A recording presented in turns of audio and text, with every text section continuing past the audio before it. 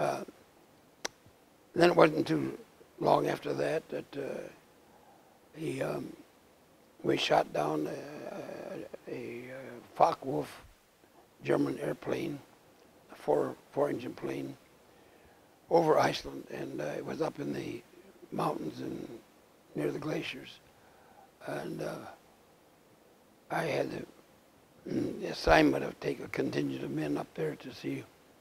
what, if anything, was recoverable or were the living soldiers of the Germans and so forth. And it took us a couple of days to get up to it,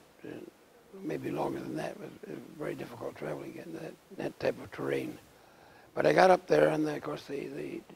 Germans were all killed, and I had the remains of everything searched as far as we could, and I found one very important code book, which was extremely important. I didn't realize its importance at the time, although I knew it was a code book, and I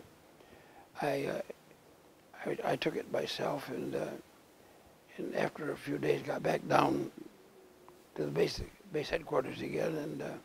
then we saw that we really had something, because all of the codes of the Germans for the airplanes to the submarines and all sorts of things, here was the German code all handed to us, you know. And when we telegraphed our headquarters over in London, and they got excited, sent a B-24 up and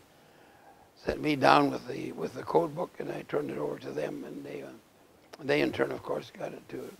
Bletchley Park and other places, and it turned out to be a real boon to the people who were decoding of the Germans, because it told everything it was.